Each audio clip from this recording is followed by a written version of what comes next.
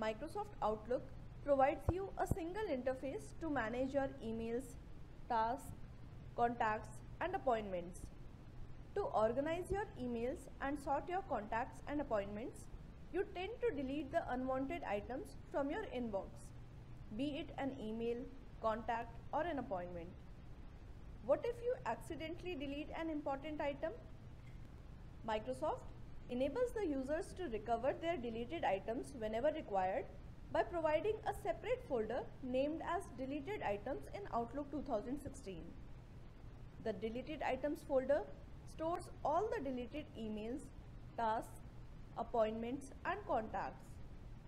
In this video, I will show you how you can recover the deleted items in Outlook 2016. For that, you need to open your Outlook client. I have already opened my Outlook client. You will see a folder named as Deleted Items in the email folder list. At the left side of the window, you will be able to see your email folders list. Under email folder list, you will see a folder named as Deleted Items. Go to the Deleted Items folder. All the mails, tasks, or contacts that you have deleted will get displayed in the email list under Deleted Items folder.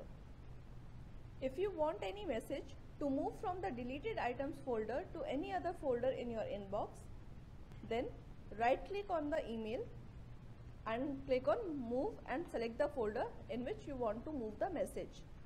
Let me show you how it can be done. Suppose I want to move this message from the Deleted Items folder to any other folder in my inbox. Currently, this mail is in Deleted Items folder. When I will right click on the message, I will get the option as Move and I can select the folder as per my choice.